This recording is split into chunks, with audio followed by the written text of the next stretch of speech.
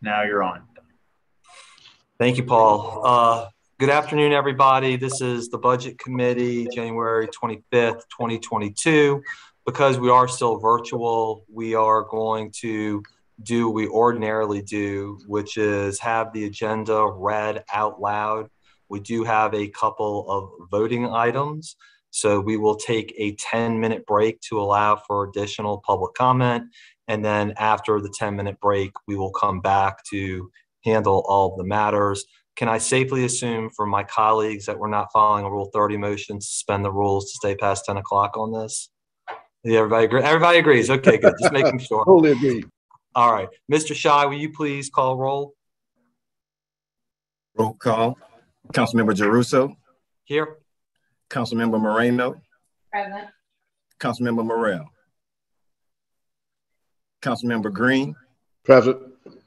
Councilmember Thomas. We have a quorum. Thank you, Mr. Shy. Like I said, what we'll do, Mr. Shy, if you don't mind, is read the agenda in its entirety. After you've completed reading, we'll stand at ease for 10 minutes, and then we'll come back and we'll resume the agenda. I'll now read the agenda for the Budget Audit Board of Review Committee meeting scheduled for Tuesday, January 25th, 2022 at 1 p.m. And the agenda is as follows. Item number 1, roll call. Item number 2, approval of the minutes from the December 9th, 2021 joint meeting of the Board of Review for Orleans Parish and the Budget Audit Board of Review Committee. Item number 3, budget reports from CAO/Finance. Item A, the personnel spending forecast.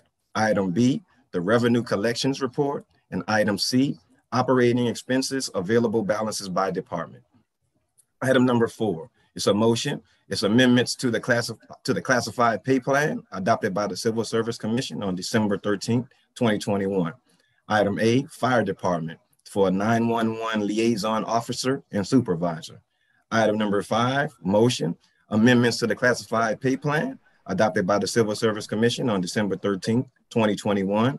Item A, police department, special rate of pay for police officers, senior, corporal, sergeant, and lieutenant police officers. Item 6, ordinance calendar number 33579, introduced on December 16th, 2021 by Councilmember Moreno by request. An ordinance to amend and reordain ordinance number 28549 MCS, entitled an ordinance providing a capital budget for the year 2021 in accordance with the provisions of sections 3-117 and 4-2061F of the Home Rule Charter for the City of New Orleans, and otherwise to provide with respect thereto. The description is a rollover of capital ordinance to roll over the 2021 capital budget, except for the appropriation listings, which includes FEMA, federal aid, miscellaneous capital funds, insurance, and bonds. The appropriation total, $3,651,452. Item number 7, continuation of discussion regarding criminal justice budget expenditures by the City of New Orleans. Item number 8 is an executive session pursuant to Louisiana Revised Statute 42:16 and 42:17A2. The Budget Audit Board of Review Committee of the Council of the City of New Orleans may convene in executive session during its January 25th, 2022 meeting for the purpose of discussing the following litigation. LaShawn Jones et al. Versus Marlon Guzman et al. Civil action number 12-859, Section I, Division 1, United States District Court for the Eastern District of Louisiana, Judge Lance M. Afric, Magistrate Judge North. And in the matter of the Edward Wisner donation, case numbers 2012-11469 and 2013-00107. Civil District Court for the Parish of Orleans. And item number 3, 1031 Canal LLC versus Kristen Gislason Palmer et al. Case number 2021-05667, Division F, Section 14, Civil District Court for the Parish of Orleans. Item number 9, adjournment. That completes the agenda. Thank you, Mr. Shy. It looks like Councilmember Thomas has joined us. I see him on the screen, and I think Councilmember Morrell here as well. As I said at the beginning, because we do have voting items and in light of guidance, we are going to take a 10-minute break to receive public comment. It is now 1:07. We will come back at 1:17. Thank you very much.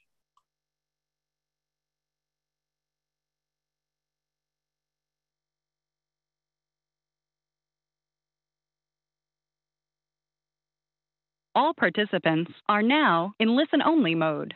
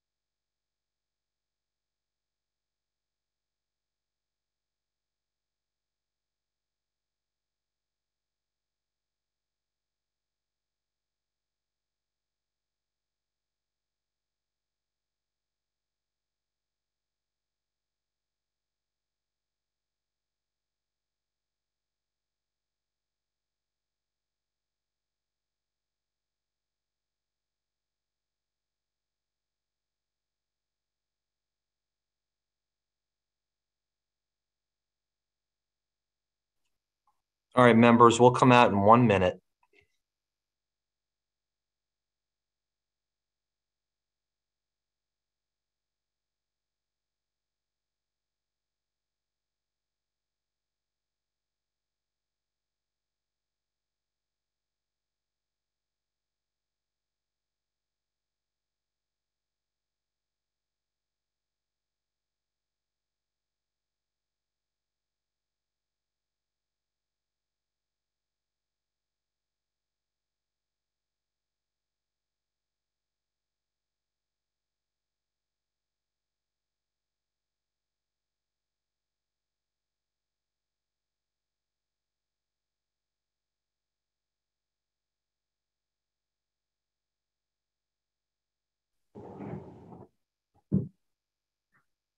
Councilman, see, I'm getting flags. I got one plaque here.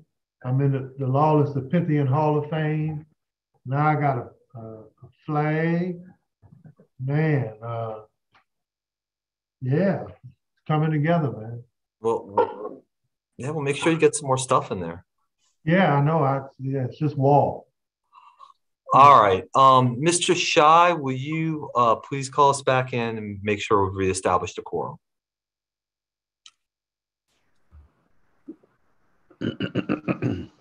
Call. Councilmember Jeruso. Here. Councilmember Moreno. Councilmember Morrell. Here. Councilmember Green. Here. Councilmember Thomas. Here. Sorry. We have a quorum. Thank you. All right. So the first voting item is approval of the minutes from the December 9th meeting of the Board of Review for the Parish of Orleans and the Budget Committee. May I have a motion to approve the minutes, please? Moved by Councilmember Moreno. Mr. Shy, please note that Councilmember Moreno is here. May I have a second? Second, Green. Second by Councilmember Green. All in favor? Aye. Aye. 2, 3. Councilmember Morrell, yay. All right, so we know we have 4 yays on that. Members, one of the things I wanted to do was also move to the beginning of the agenda, the budget reports. You'll see there's 3 different ones, and we got those yesterday. Personnel spending, revenue collections, operating expenses. And then for our meeting in February, I've also asked for an employee FTE report, given the conversation we had last night about JJIC and the number of employees that they're budgeted for, and the numbers that they have. I thought it'd be a useful exercise to know where all the departments stand with that. So usually what happens is Mr.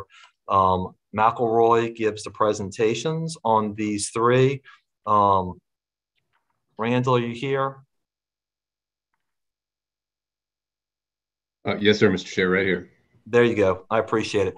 Paul, would you mind pulling up the PowerPoint, please, that has these slides in them so Randall can walk through them? Thank you very much. And Randall, the floor is yours. All right, thank you very much. First off, welcome to the new members. It's going to be great. So we've got, we can get right down to business here. In our, let's see, right, one more slide, please. Oh, okay, one more. There we go. Okay. I knew it was in there. So when we were comparing our, this is through January through November of 2020 compared with 2021. You know, it broadly looks like this. I want to point out we, for December, there are, you know, a number of accruals and other things that happen. You know, otherwise we could have done that, but at the end of the year, there's a little bit of extra work that has to go into it. But January through November will get us, you know, keep track from our last meeting. So as we see here, we are mostly still feeling the effects of the pandemic. But you know, some things with the economy are starting to come back. I'll point out very briefly the increase in other taxes, primarily driven by sales tax. This shows some pretty encouraging growth. Still not quite back to normal, but as you can tell from last year, this is a great improvement in our position. I should point out last year through November, we were only at 60% of our budgeted amount because that budget was made before COVID. For 2021, of course, the budget there was made already in the middle of the pandemic. So we're much closer to the target there. It's a much lower target, but we are closer to it. And this is the basically the slow, gradual recovery that we expected. I don't anticipate that we will be back to normal in revenue terms, and specifically in recurring revenue terms, for a couple more years. But we're doing as well as we can, I suppose, right now. Licenses and permits, there is some decrease in that. Some of this revenue has just been slower to recover. This includes things like in Section 214, this includes Airbnb taxes, taxi tour guide licenses, includes Uber and Lyft rides. Those kinds of things have just simply not recovered, and probably will not recover entirely for a couple more years. But it's not when we have the sales tax, we can see some of the recovery coming in now, and we will wait for the rest of the items to recover. Could I have the next slide, please?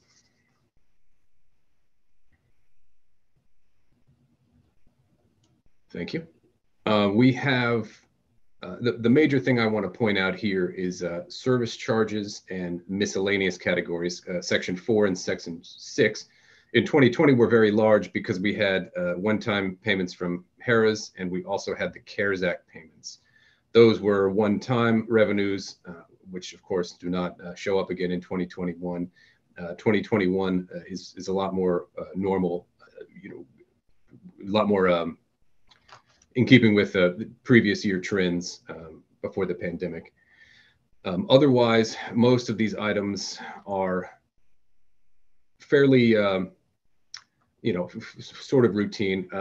In line 3.3, the Medicaid UPL payment, that one is coming in. It is not showing up there yet, but that should have been received by now, and will certainly come in by the end of 2021 when we do the next report. That should have it in there. Those payments are not on a fixed schedule, so it can look worse than it is. The money does come in. Otherwise, most of this is fairly routine here. If we look at the very bottom, we see we were 89% of our anticipated budget at this time last year versus 86% here. That is, of course, sharply supported by the one-time payments. The actual, if you're removing those one-time payments, you would see a much lower number. So now in this year, even though the number is much lower, we've been able to calibrate our expectations better, already being in the middle of the pandemic. But of course, I should point out the picture is still, we are still seeing less revenue. We expect to see less revenue. We will, and this should continue for, a couple more, in the near future, a couple more years. Mr. McElroy, may I ask two questions? Are there any early indications of what December looks like because of the holidays and shopping? Right. People being home, maybe being even a little bit better than the trending upward numbers on sales tax? Sure. I actually, I'm fairly encouraged with what I'm seeing right now, our early returns on that. Of course, we will have everything should be in order, ready to present next session. But the early returns on this look pretty good. We have, because these are reported on an accrual basis, December is always a big month anyway, just because it comes in as a double month. And but the first part of it looks pretty strong. November was a pretty strong month by itself last year. That was a 23 million. And it's about like that on the early part. What I've seen early for December, we'll add in another. Actually, City Greens is right across from that. Council member, your mic. There you go. Thank you. Sorry, Mr. McElroy. No problem. Anyway, we have we may very, very slightly overshoot the forecast just on sales tax. So we are going to undershoot slightly on other things that'll probably come out on the wash, but it does look pretty good. Unfortunately, we of course now have a new coronavirus wave with the Omicron wave. So that will mainly show up in January. It may show up a little in December.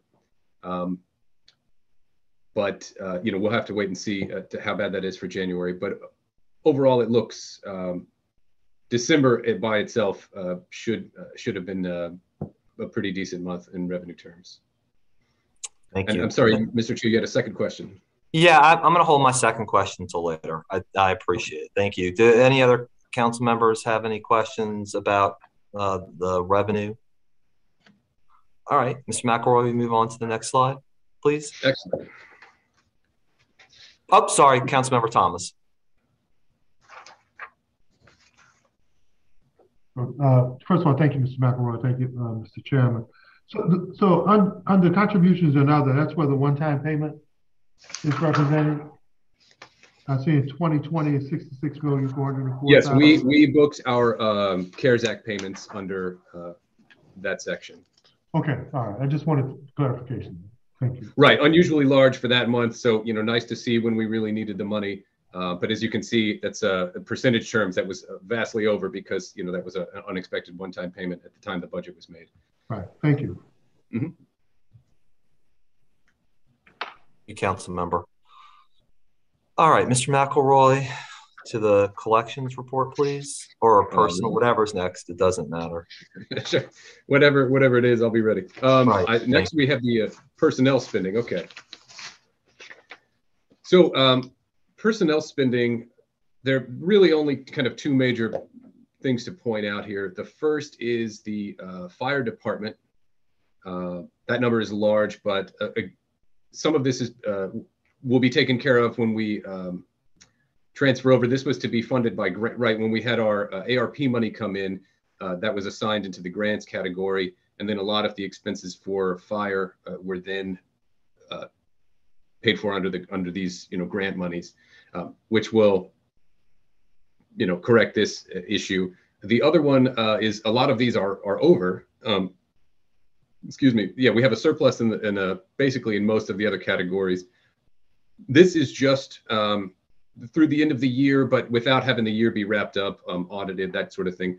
We will still have other things like, benefits and that sort of thing that will get paid out. So that will take these down. So I don't know what the final number will be, but it will not be very different from budgeted.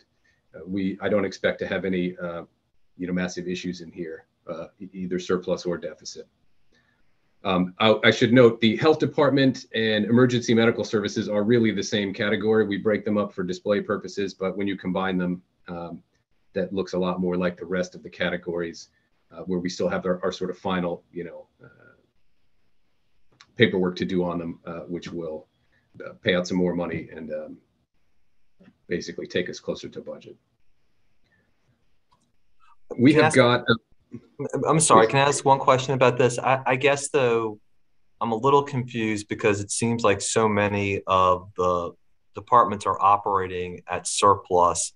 I just want to make sure we're talking apples to apples when there is the ARP reconciliation, because we know the money flowed through the fire department, but I just want to make sure that we're actually seeing what the surplus is with the ARP baked in, because if you look at all of this, there are a number of areas that have surpluses, and some of them are fairly high, 20% or higher or close to, and just reconciling what's going on with that surplus money for these categories.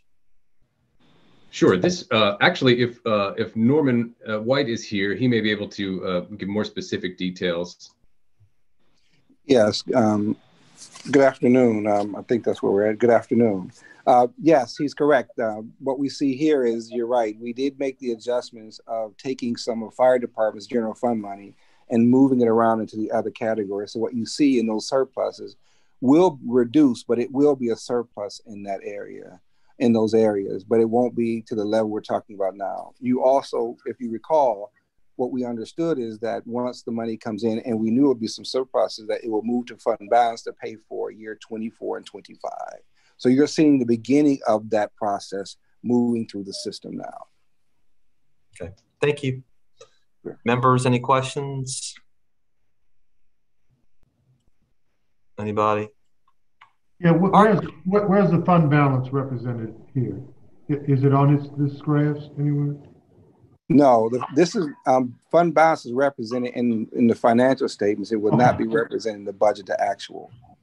And the reason being is because, as you know, January, February, and even some throughout the entire year to the financial statements are completed, we're still getting invoices and also payments. That will reduce it. And once it's finally baked, then we know what those overages truly are. This is just a snapshot in time. And basically, this snapshot is much earlier than what we need for a fund balance calculation. Thank you. I was thinking because in old meetings that principle still applies. So it's good to see it. Thank you, Mr. Webb. Thank you. Councilmember Thomas, though, I think you make a good point. Like, one of the things we may want to start focusing on, whether it's in February or March, is what is the fund balance, seeing it played out so we know as we prepare for the budget in May and June, and then also what cash flow looks like as well, because both of those things are important too. Thank you for that.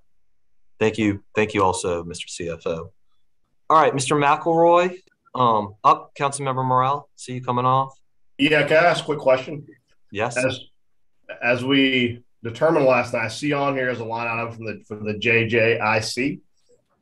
And as we discovered last night, there are approximately 52% of their positions at that institution are unfilled. And I think that it's important, Mr. Chairman, that we look through all these different agencies and we evaluate where the unfilled positions are, because as we look at the tremendous needs we have in the city for a variety of budget issues, departments should not be able to sit on unfilled positions, because as we're operating apparently right now at a 7% deficit, I think it's important to look through all these departments, look at unfilled positions so that the budget is balanced. Yep, and I've requested that we get that information for the next budget committee meeting, because I think, yeah, absolutely. And I think obviously some of these other departments, we want to see what's going on. And then the other piece of it too in management, as well as is making sure FTEs are appropriately aligned with overtime as well. Anybody else? All right, Mr. McElroy, last slide, please. Okay. Oh, actually, sorry, there's a couple more. Okay. If we may have the, and just to reiterate what Norman said, there was part of the multi-year plan where we knew the recurring revenue would be lower than trend for a few more years. So anytime we do have surpluses, although they may not be anything on the order of 20% at the end of the day, we are trying to stack these, to make them last, because again, that the revenue is, we do not expect the revenue to recover back to trend levels for a couple more years. So on this, okay, I'm sorry, can I have the next slide, please? And this is another, this is just a continuation of this, fairly similar, with similar explanations for these things. So here we have our citywide total at the bottom, which again, some of this will be worked out. Okay, now we can go to the next section, which will be the other operating expenses.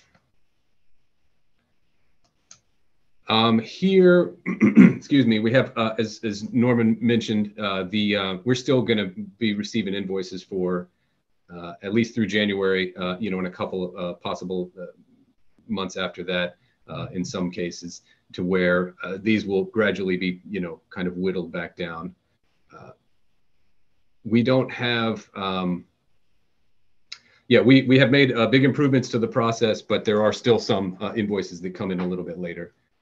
So, we're working on that, of course, and that basically is the only real note for this section, this slide and the next slide.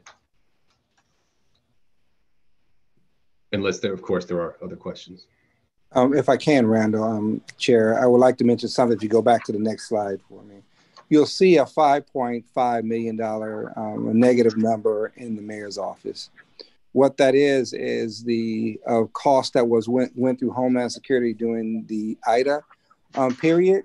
And so once that's JV'd over to get reimbursed through the federal grants, we expect to receive 90% in some, but majority of those will be 100%. That'll balance out to zero once they make that adjustment, and we'll get the reimbursement from the federal level. What you're seeing is the actual level going through Homeland Security as you're looking at it now.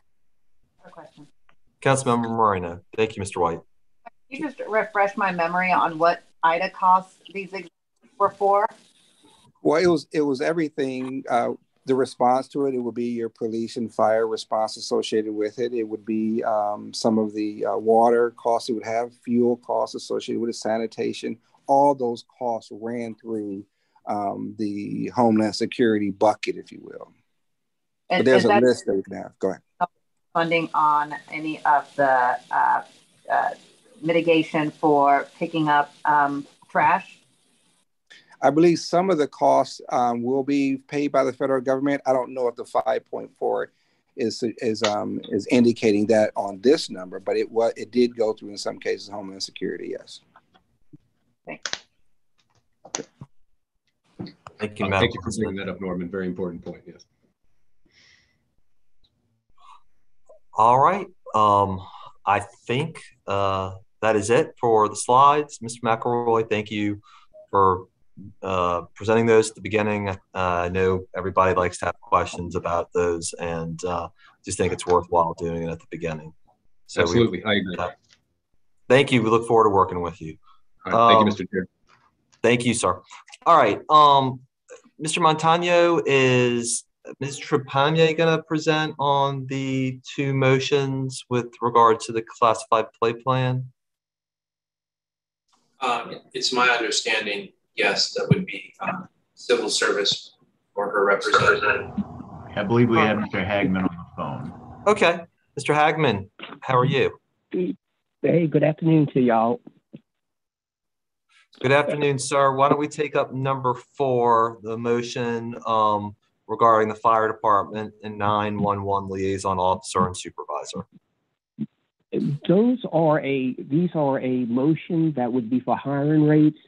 As you know, a number of years ago, the fire dispatching function, it was outsourced from the fire department to the Orleans Parish Communication District. But there was still like a need for oversight from the fire department to deal with the day-to-day logistics related to the communications area. As a result of that need, the commission and the council approved 2 new classifications of 911 liaison officer and 911 liaison supervisor. These classes are essentially tied to the fire captain and fire district chief classifications. Because of the degree of oversight that these positions provide. As you know, as of January 1st, there were a 15% hiring rate adjustment for fire suppression classifications. And so these hiring rates essentially restore the parity that existed for these classifications in the class of fire captain and fire district chief. This is basically an equity adjustment, which is provided for in civil service rules, and we'll be happy to answer any questions the council may have. Thank you, Mr. Hagman. Are there any questions from any members? All right, seeing none, I will entertain a motion to approve. So moved. So moved by Council President. May I have a second? Second, Green. All right, second by Councilmember Green. Anybody who's opposed, let us know. 5 yeas, no nays on motion number 4. All right, Mr. Hagman, lead us through item number 5, please. This is an item for a amendment to the special rates of pay that are provided for in the pay plan. This particular special rate of pay is for police, in that it's to extend the benefit of a special rate of pay for those officers who are actually in a class of police officer. Formerly, we basically needed to be in a job classification of senior police officer or higher, but because of sometimes budget issues that are related to, I guess, in effect, the day-to-day affairs of the budget, regular promotions sometimes just couldn't occur. So basically, if you couldn't get in the class of senior police officer, you would not be eligible. So this amendment, in effect, provides for those rare times, in effect, where regular promotions aren't affordable by the city. And it would allow, in effect, the regular police officer who has had the training, which is basically their specific detective training that's involved, and they would meet the actual experience requirement to be a senior police officer. So basically, in effect, this affords in those rare instances, the opportunities for police officer not to be penalized and to take a benefit of the special rate of pay when so assigned as a detective in either a district or one of the specialized detective units at the police department. And once again, we'll be happy to answer any questions. Councilmember Morrell. Yes. Can y'all hear me? Yes, we can hear you. I guess my question is that, and I read this item. So essentially what this does is it allows for the police department to do soft promotions. That's sort of it's sort of to like it's an intermediary step. This is a detective assignment. It's a special rate of pay, which means people can be moved in and out because of the special nature of the assignment of being a detective. Okay. So this is in no means, this is in no way meant to be circumvent promotions. This is basically an opportunity to provide that benefit when from some budget issue, in effect, regular promotions aren't allowable. Okay, and I guess my question would be, this is my only hesitancy, that special rate of pay that's being allocated to this person for that role, that is absorbed within the department's existing budget, correct? That would be correct. Okay, and we're not creating a scenario where, and I'm not saying that this is imminent, but I don't want to create a scenario in which we allow this to occur and it's not captured inside of the existing budget. Because obviously we don't want to have any department exceed their authority, their budgetary authority from that calendar year. I guess the answer to your question is the department has to basically budget for two things in this. They would have to budget for the senior police officer promotion, and they would have to budget for the police detective assignment. They may have money for one, but not for the other. If perhaps they didn't have the money in the budget, in effect, it probably wouldn't be approved by the chief administrative office. So, I guess, like I said, my only hesitation, and this could probably be resolved at a later date, is that I don't want there to be a position where any department exceeds their budgetary authority and we don't have built-in requirements that should something get to that point, either it's directly prohibited or they'll have to come back to this committee or to the chairman to get that to allow themselves to do that. So I don't think this is a today problem, because as my good friend Councilmember Thomas constantly says, we have a police department that has more money and less officers. I don't think it's a problem for today, but it could be a problem for the future. And obviously, I just want to make sure in this process we don't create future problems. Councilmember Morrell, I think it's a very good point. Just two things I would note. One is the budget for NOPD is built out between 1,300 and 1,400 officers. We're at 1,085, as well as if you look at the thing you were asking about earlier, according to the personnel service chart, that they had $17 million in their surplus. So if we're using history as a guide, then I think we should be covered, but I think you're making a very good point about not putting the cart before the horse. Well, I think, and I'll just simply add, based on that point, if they're operating with a $17 million surplus, that makes a lot of the comments that were made previously pretty asinine about how we can't afford to have them work cooperatively and pay for more positions if they're sitting on a $17 million surplus. But that's a question for a different committee, Mr. Chairman. So I've made my point. I think we're good for right now, but I reserve the right in the future, Robert, to revisit this if it becomes an issue down the line. Thank you. Chairman Russo. Councilmember, I'm sorry, Mr. Montagna. Chairman Russo, Councilmember Morrell, just let me re-punctuate. No agency can spend what they're not appropriated. So if the police department was to not have this funded, which obviously they did, built it into both the mid-year and the final year budget, they can't exceed their appropriation. So any money above whatever they were requesting, if they outspend, would have to come in the form of a supplemental to this body.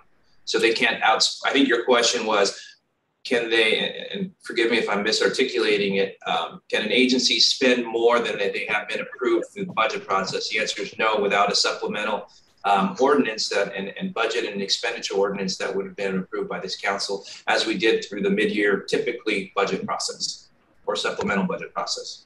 I appreciate that clarification, and that makes me somewhat more comfortable. I do think that many of us share some concerns, generally speaking, that when surpluses exist in a budget and the monies that within those surpluses are itemized for a specific purpose, and in this case, it's for positions that don't exist, that there seems to be across the board a lot of misperception that allows for departmental flexibility to spend that surplus money how they see fit. And I think that in this instance, like I said, I don't really have a problem, but I do think that there's going to have to be in the near future a point of clarification that if we budget money for a certain purpose and it's necessary during the course of the year, not exceeding their budget, that any department wants to spend it on a different purpose. For example, last night, JJIC very candidly said they can't fill their positions, but they're using their position money to pay overtime, which I know for a lot of us kind of raised our eyebrows because those two things are not the same thing, that there has to be an accountability system where we know how money's being budgeted. And if it is going to be spent in a different way, we're not inherently opposed to it, but in most legislative bodies that have the control of the budget, you have to return to the body to get an amendment or some kind of approval done to spend money within your budget on something that is not itemized in the budget. I think that's a general problem. Like I said, I have no problem with this particular item today, but I do think that there's going to have to be, in order for us to have discipline in budgeting, there's going to have to be a point of clarification that if we budget for positions, that's not just flexible money you can spend on anything. You have to really spend it on what it was allotted for. So that's all I have. Thank you, Mr. Chairman. Thank you, Councilmember Morrell. Anybody else? Well, with that lively discussion, I will entertain a motion to approve. So moved. Green. Okay, moved by Councilmember Green, seconded by Councilmember Thomas. Anybody opposed? Speak now. All right, let the record reflect that's 5 yeas in favor.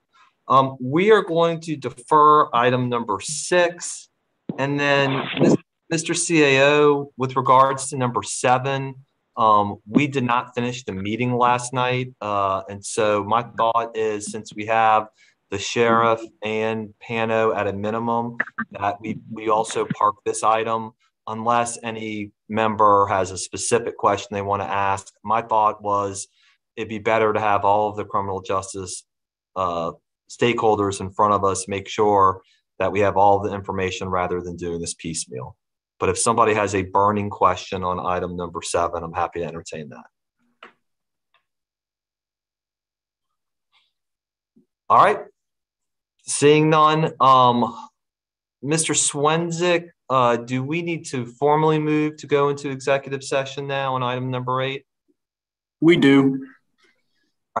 I'll entertain a motion to move into executive session on the items listed on the agenda. Moved by Councilmember Moreno. I'm going to take Councilmember Green as the second there. And anybody opposed? That's 5 yeas, none opposed, and we will move into executive session before coming back to our last item, which is adjournment. Thank you, members.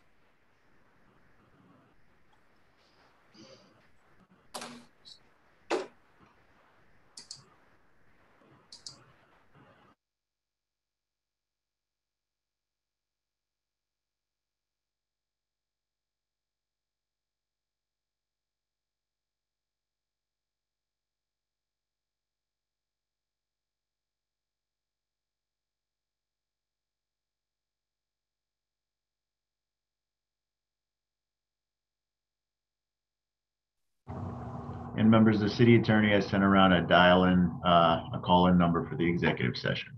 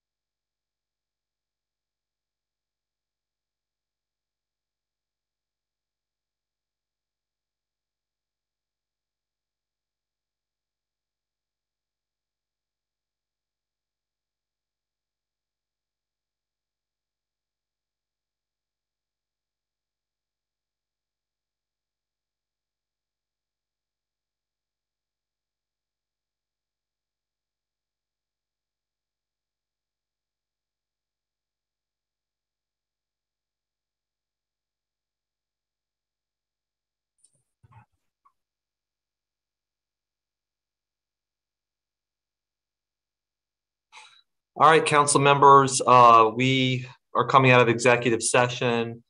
Council member Green, can I ask you to make a motion to adjourn? Motion to adjourn. So moved. Second by council member Thomas. You good with that, sir? I don't know what's going on with the technology today. I'll second it. There you go. You're good. All right. Yeah, I got it. All right. We got you, council members. All right. So anybody who objects to adjournment, speak up now, or council member Thomas, shake your head widely.